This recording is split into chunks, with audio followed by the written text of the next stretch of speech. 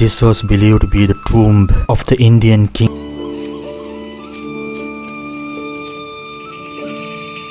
Good day to all over the world.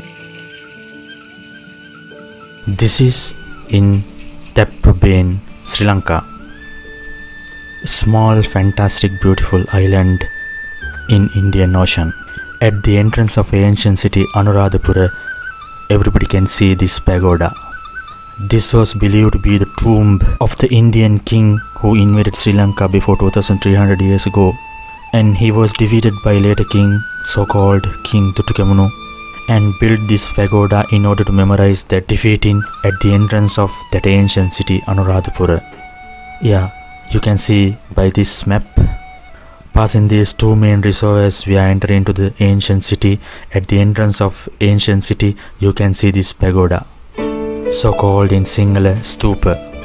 However, that believing seems to be fake nowadays, because famous archaeologists have found that this is not that tomb memorizing the defeating, but anything else. Now archaeologists have found that inside the pagoda there are relics of two persons. One person is famous Buddhist monk who came from India, so-called Arahat Mahinda, who brought Buddhism to Sri Lanka in the era of King Ashoka in India. The other relic is related to so-called King Thupa.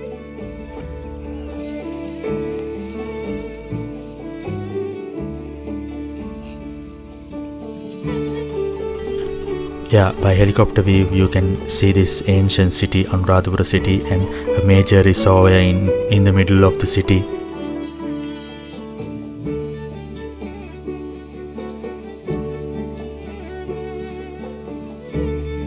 This is the dilapidated pagoda memorizing the relics of Arahat Mahinda and King Thupa. Thanks for watching. If you have got something, please subscribe.